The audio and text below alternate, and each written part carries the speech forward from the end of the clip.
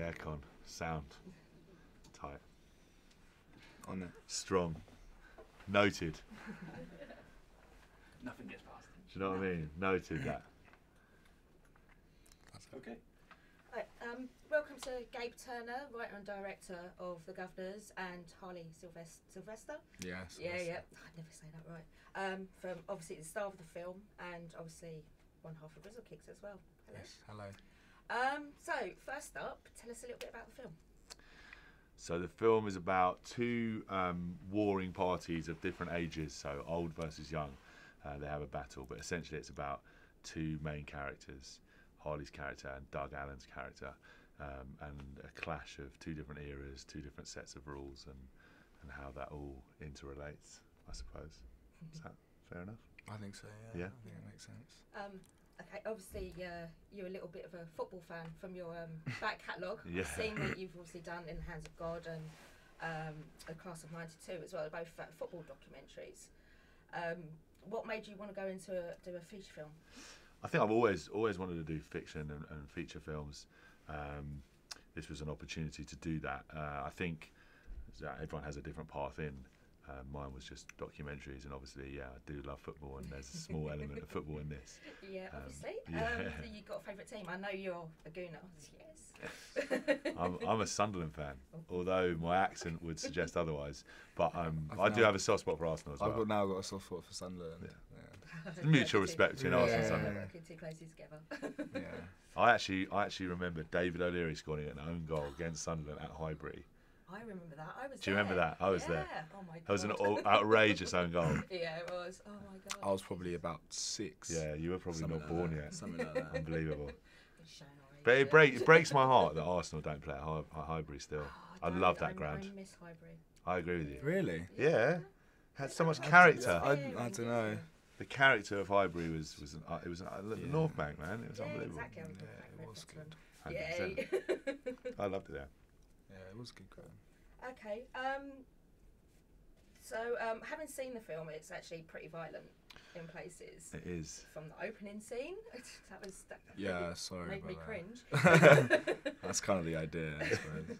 It was funny. It was funny Set the actually. tone. We wrote that scene actually in the script was slightly later, and Harley's performance was so strong. He was so terrifying that we thought it was the perfect way to introduce his character.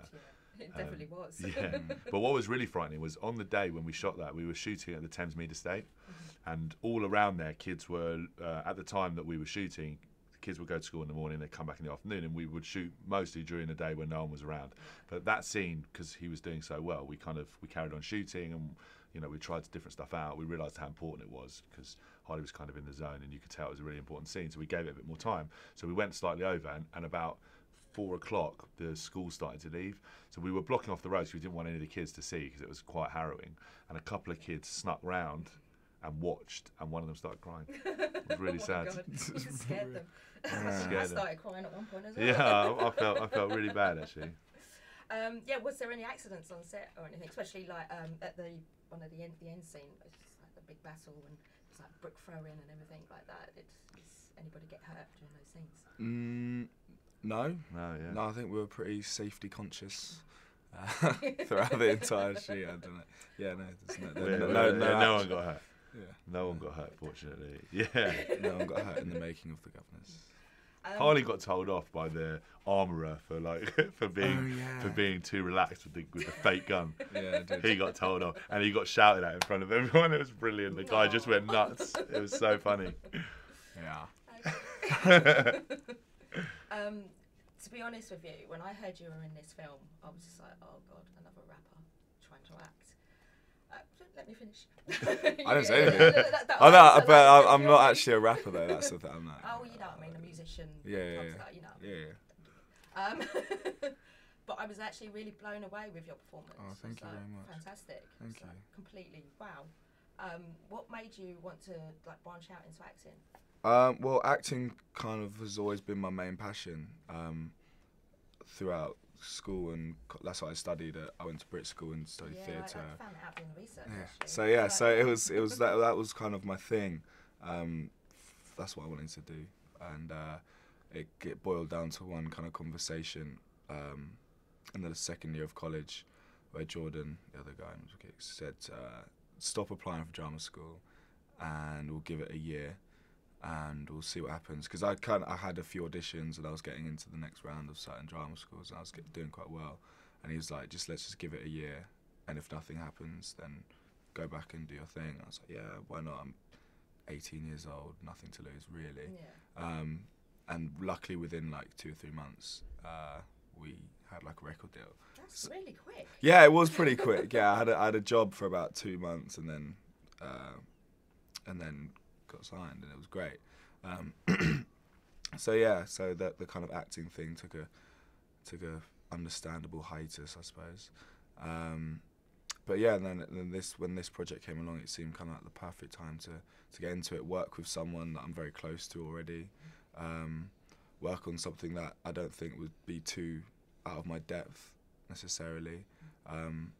Yeah, I think it was just kind of the perfect starting point for where my acting career could hopefully blossom. And I wanted to play this character especially because it's so far detached from what I'm actually like. Yeah. I wanted people to kind of watch it and be like, okay, fair enough. Whether or not they kind of necessarily like the way I portrayed the character or whatever about the film, at least they could kind of see like, oh, he's done something fairly interesting. Yeah, I actually wanted to give you a kick in myself at one Yeah. point during the film. I Well, was that's I suppose that's the idea. But I think there are certain points in the film where you do kind of sympathise with my character. It's not all hate towards him. I mean, I think that's what Gabe has achieved very well. Actually, is kind of not making it so that it's very one-sided. You're kind of indifferent at many points. Okay, that's cool. So what's next for you guys? I don't know. But something big. Something big. No, I think. Documentary or. No, I'd like to continue. I'd like to continue to do both documentaries and fiction films. But I think me and Harley are keen to work again together. And yeah, now he's played such a bad bloke, it might be quite fun to play a good bloke and have a film that's a little bit more upbeat. And but no, I think we're talking about various different projects. We always do. We always have done. That's partly how this came about. So. I'm sure there'll be something soon. I'll keep my eye open for Yeah, that. definitely. I know you guys have got a new single out. Yeah. Out now? Yeah, it is. Yeah, it's actually quite good. I quite liked it. Thanks. Again, I'm just So like, close, right? foot in mouth. That's right, don't worry. No, I'm a little bit older, so you know, the music that you put out is not really my type, but I actually quite like it. If you didn't like our music, I wouldn't judge. Well, good luck with it anyway. Thank you very much. Yeah, thank you very much. Cheers. Okay. Sweet as. Thank you. Thank you. I'm glad you liked it.